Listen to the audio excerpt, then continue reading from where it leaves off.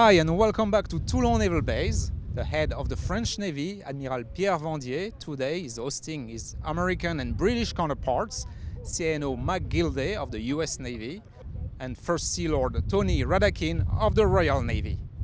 I had the rare chance to ask all three of them about cooperation and interoperability between those three major navies.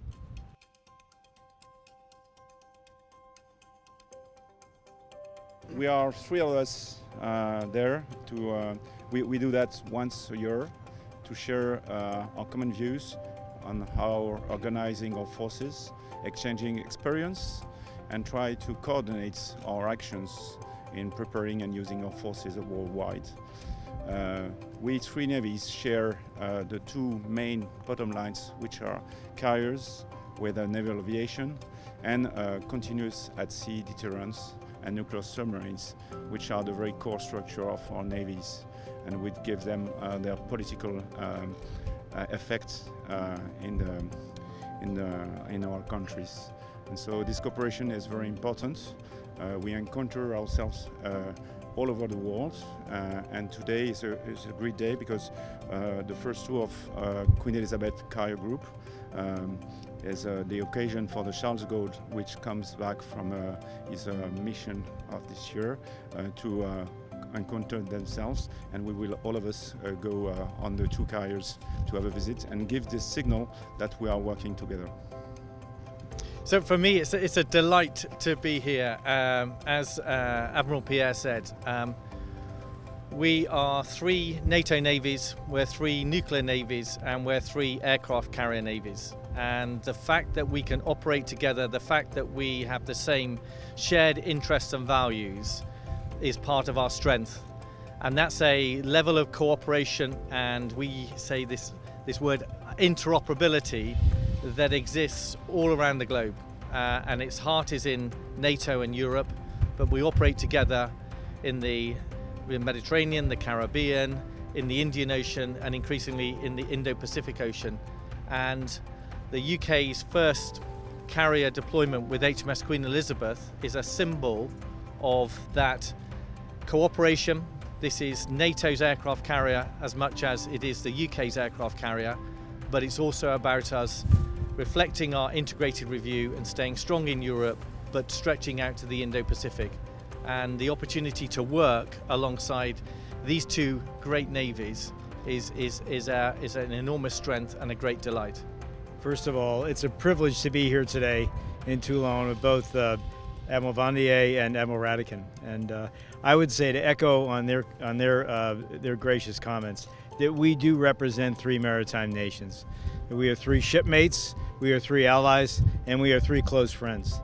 And I think that symbolically we represent over 70 years of an unprecedented era of peace among great powers.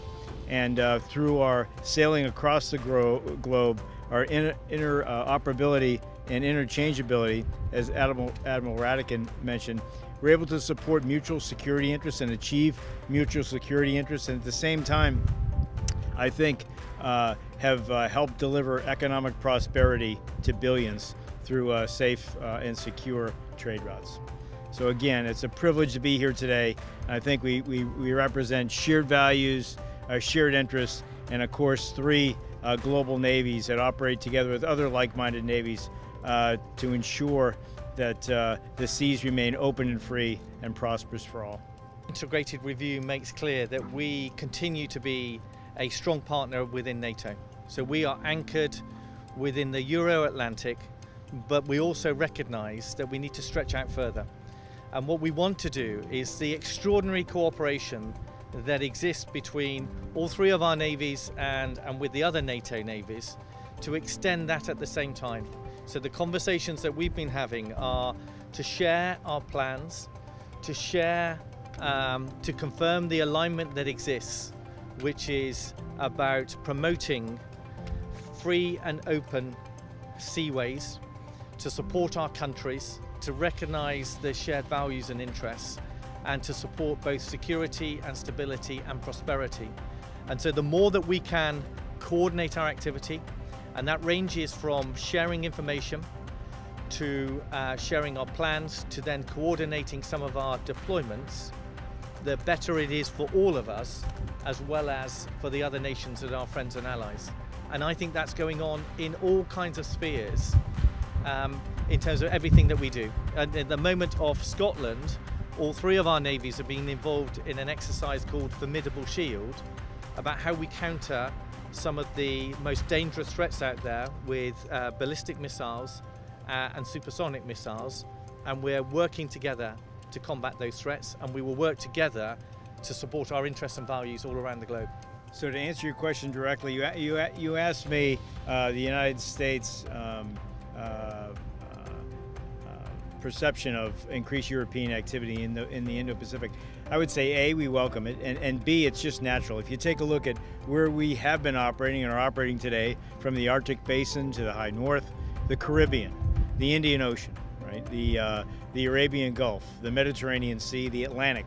This is just a natural progression. And if I would give you just a few of examples of interchangeability, just a month ago, a U.S. carrier task group, the Eisenhower carrier task group, fell beneath the Charles de Gaulle task group as Task Force 50 in the Middle East. Likewise, we have a U.S. ship that is operating as part of CSG-21, the USS the Sullivans. Our ships operate together all the time, sometimes in some very precarious situations. Our command and control is seamless. And so moving to the Indo-Pacific, I think, is just a natural move for all three of us. And I think it goes hand in glove with the work that we've been doing, as I mentioned earlier, over the past 70 years to help underpin an international order that's benefited so many.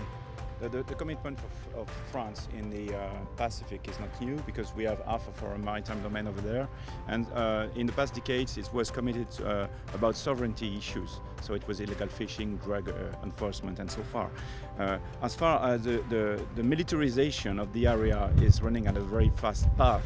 In fact, we are now committed to join our efforts to have a better framework for intelligence sharing and making some exercises that let our counterparts in the area be sure that we will be there, and we are working together to enforce this security and this freedom of navigation. And so the level of cooperation we have to demonstrate is higher and higher each day due to the militarization of the area.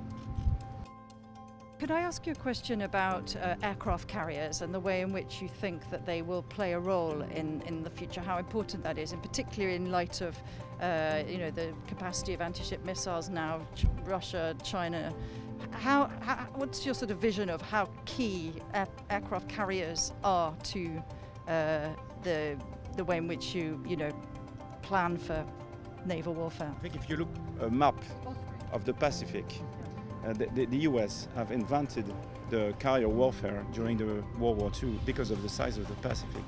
And so moving a bunch of 30, 50, 80 aircraft from thousands of kilometers with ammunition, with radars, self-defense, 1,000 kilometers per day, it's something which is huge in balancing the militarization of the area.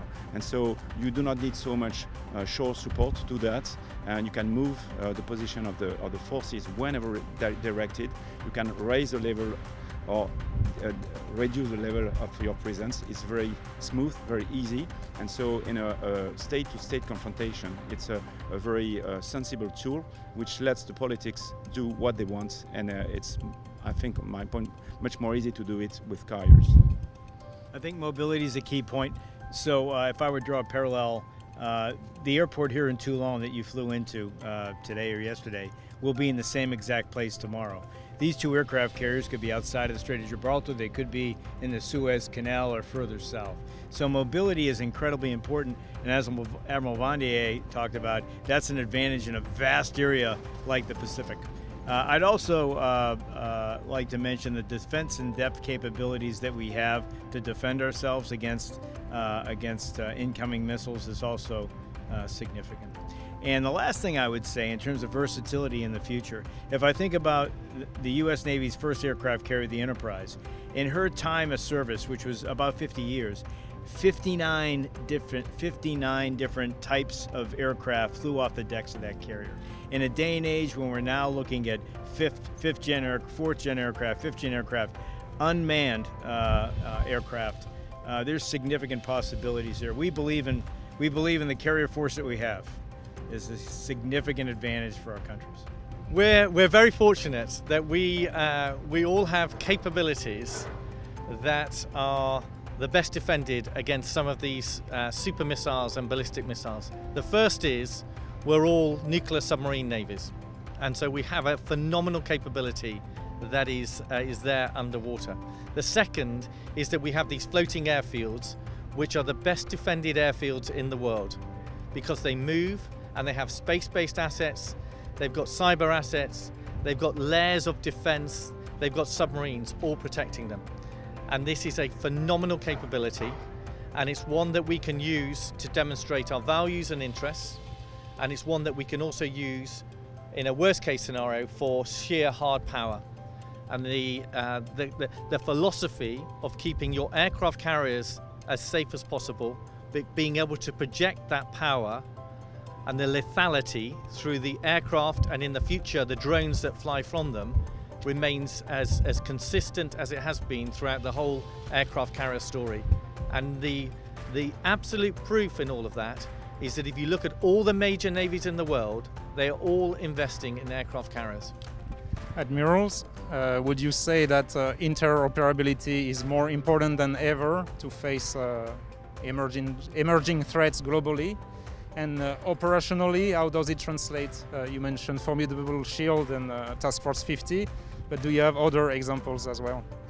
Well, we just did Steadfast. We just did an exercise off the coast of Portugal, a very high-end NATO exercise that included integrated air and missile defense and very advanced anti-submarine warfare exercises. And so we couldn't do those singularly. We do them together in a way that we are leveraging in a complementary fashion each other's capabilities. And also, if there are any vulnerabilities, we also keep that in mind as we operate together. The range of interoperability is very wide. We need to align our concepts, our training, our deployment plannings, and our capabilities. And so it's what we do today with the British Carrier Group. It's just to be able to check at all these levels that we are quickly able to join ourselves.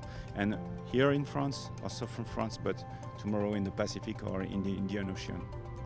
Yes, and I would say we have interoperability, and we also go frequently a step further with interchangeability. So that the level of cooperation and coordination that exists between our three navies means that we can do so much more. So whether that's that exercise Formidable Shield against some of the most serious threats we face. We work in the Caribbean together to support our overseas territories and to also counter illicit drugs. We work together in NATO the whole time, supporting our submarines so that they have freedom of maneuver to operate in the North Atlantic. And then you're seeing that in the Mediterranean today, and then you see it further afield in the Indo-Pacific, and you see it all the time in the Arabian Gulf. So this is, we are extraordinary, they're the extraordinary beneficiaries of three navies that can operate together and have similar high-end capabilities. And we have a political frame of shared values and interests, and that is part of our strength. Comment on, to punctuate what Admiral Radakin just said, our interoperability is all grounded on trust. That is the secret sauce. It really, really makes us a formidable force together.